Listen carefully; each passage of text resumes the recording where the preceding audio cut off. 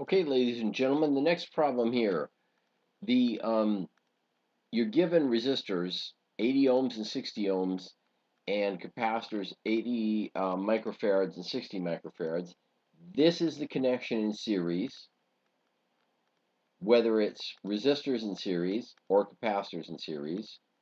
This is the connection in parallel, resistors in parallel, capacitors in parallel. Part A asks for the resistance of the series, resistors connected in series.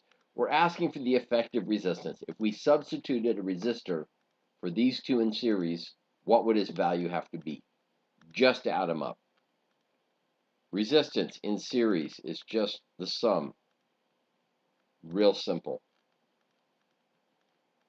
In this case, 140 ohms. Resistors in parallel is the effective resistance in parallel is the reciprocal of the effective resistance in parallel is just the sum of the reciprocals of the resistors. Well, let's do that. Inverse 80 plus inverse 60. There we go. 60 inverse plus 80 inverse equals, well, the inverse is 0.0292.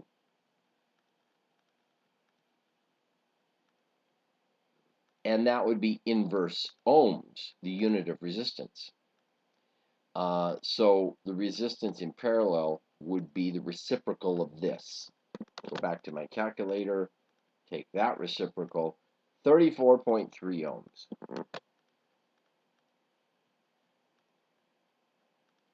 Okay, that's it. C. Capacitors in series. You'll notice I picked the values to be the same. The formula for capacitance in series, the effective capacitance in series, if we were to replace these two with a single capacitor, what would its value have to be? That's what we mean by the effective capacitance. Well, when you put capacitors in series, you're adding the reciprocals, just like resistors in parallel. We've already done the calculation. And so the capacitance in series is 34.3. Units are different, microfarads or 10 to the negative 6 farads. D. Capacitors in parallel. The effective capacitance in parallel is just equal to the sums.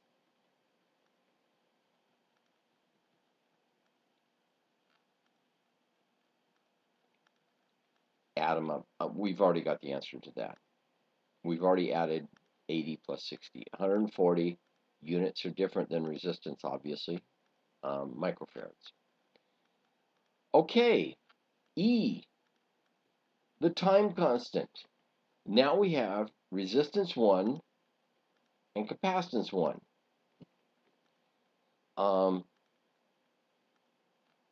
The time constant is just going to equal to the product of the two.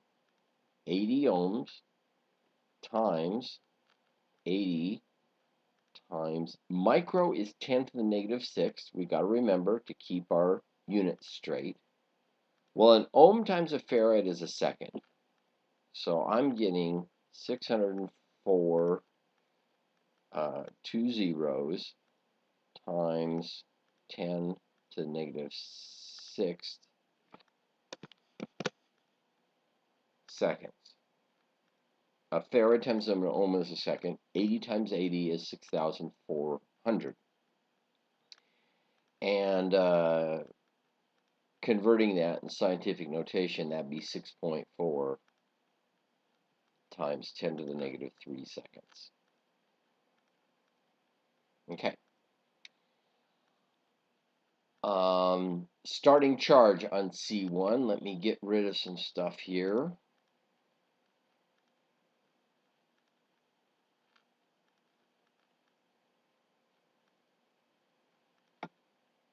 Oops. Don't want to do that quite. There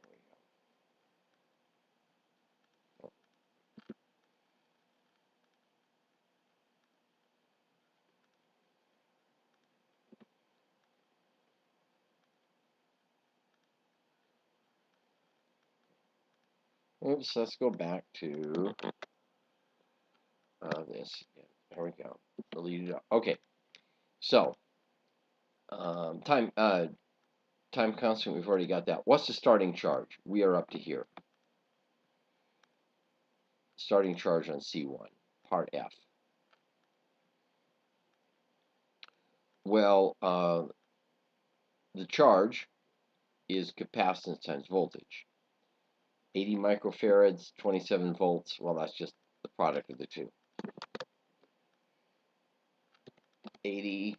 A lot of times it's better to keep track of scientific notation. 80 times 10 to the 6th times 27 volts equals 0.00216, and the units will be in coulombs. As long as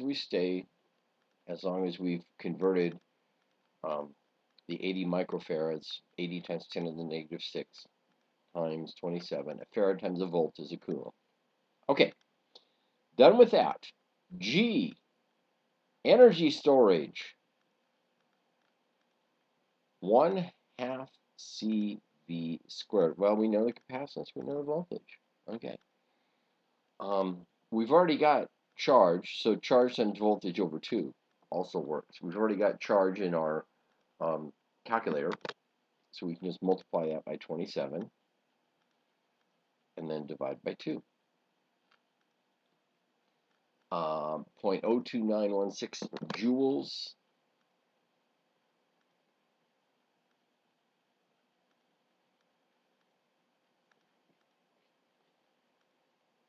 H. Now, the current at time equals 0, we have 27 volts across the capacitor, and we let a switch go. There's a switch here. I didn't draw it in earlier. Let's draw it in now.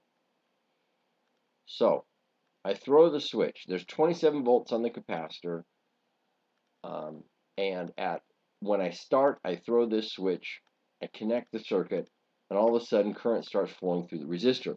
What is the original current? Real easy. Ohm's law. That V equals IR. You can find out the current.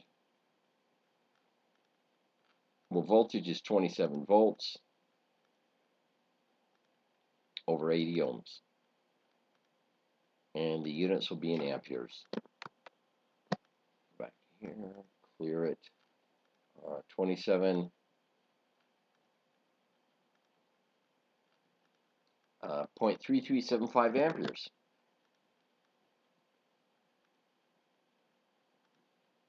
Real easy. Okay, H. I. So now this is getting tricky. How long does it take for the charge on the capacitance to be 80% of its starting value? Well, when you're discharging, the equation is that V over your starting voltage is going to equal to Euler's number, E to the negative T over RC. And you want to know when this is equal to 80%, 0.8. Because of this equation here, if the voltage is 80%, the charge will be 80%. So the charge is 80% of its starting value when the voltage is also 80% of the starting value. And of course, the starting value is V naught. We don't even need to know the starting value. It's a ratio. Voltage over voltage original is 0.8, 80%. Okay, reverse the equation. T is negative RC, the logarithm, natural logarithm this time, of the voltage divided by the original voltage. Well, V over V naught is 0.8. We know what RC is. We've even calculated it. Gee, we did that earlier, but okay. RC is, as you recall, 6.4 times 10 to the negative 3 seconds. So, time to go to the calculator. 0.8, take the natural log. It's a negative sign, which right here, you negate it again. So time will be positive. That's why we have the negative sign out front here. Okay. Negative sign times R. Well, R is 80 ohms times 80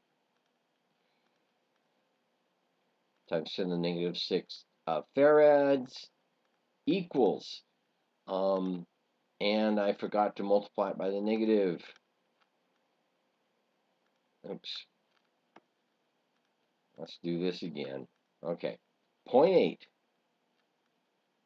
Take the logarithm.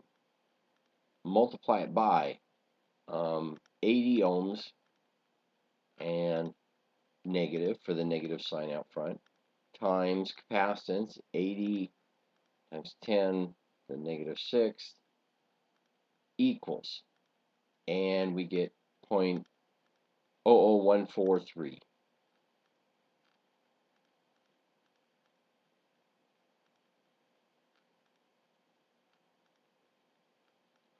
So it only takes it takes 0.00143 seconds to decay to 80%. It takes, the RC time constant is 0.0064. So we're in the ballpark. That makes sense. It makes sense. Okay. So we've kind of double checked ourselves. J, what's the current? Oh man, this is so easy. It's you've got 80% of the voltage. So the original voltage, well, you use this equation. So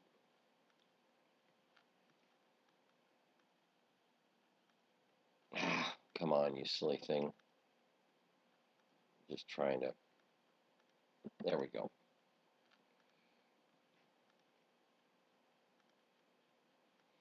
J, last question. 80% of the voltage, 0.8 times 27 volts. We're just going to use this equation again. Current equals voltage over resistance. Here's the voltage. Divide it by the resistance, 80 ohms. Equals, plug and chug, 0.8 times 27 divide, oops, didn't hit the wrong button. 0.8 times 27 divided by 80. 0.27 amps. Okay? Makes sense. 80% of this. Okay, that's it.